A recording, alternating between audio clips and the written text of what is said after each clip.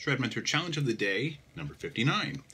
Today we're going to be doing a lot of diminished sevenths, but 3 notes per string, so get ready to do a lot of stretching. We're going to be aligning our diminished seventh to the A harmonic minor scale and finishing once again on the 5th.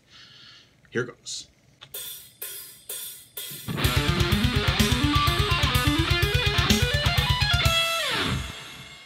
Okay, so all that's going on there is one simple sequence, and it's basically diminished sevenths on 3 notes per string. So kind of like what we do when we do 2 notes per string, we're going to go up a fret pretty much every time, except for the very last phrase there. So let's look at what that sequence is first of all, because once you see what that is, the sliding, it won't be that likely to throw you off. So, okay, that's the whole formula right there.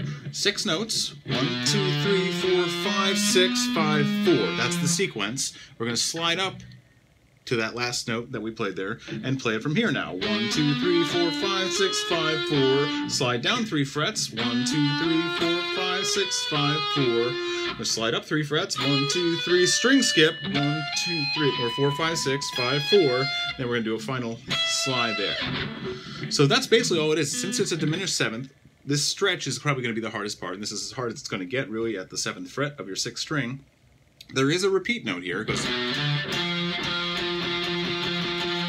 Ultimately, it's from here, it's 3 frets higher, and then 4 more frets higher. So that's going to be 6 frets, and then your tritone, it's going to give you a repeat note. But that doesn't really need to matter. Let's treat it like it's a different note for the sake of our technique. So, since everything in the diminished seventh is just minor thirds everywhere in both directions from any note, we can just move up or down 3 frets. Down, up, and that last phrase is where we do the string skip. So we're actually at 13. We're not playing the 2nd string at all in this, and we're sliding there. A little bonus thing that you can kind of get out of this one is that you could really just do this as its own little phrase, this sequence.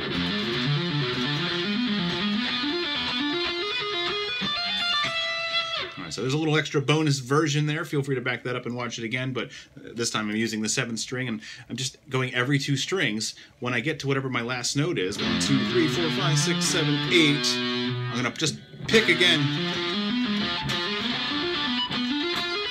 And then here,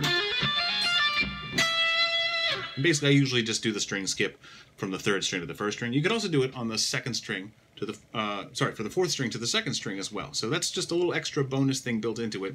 But one more time, the original version of the idea, starting from 7 of the 6th string.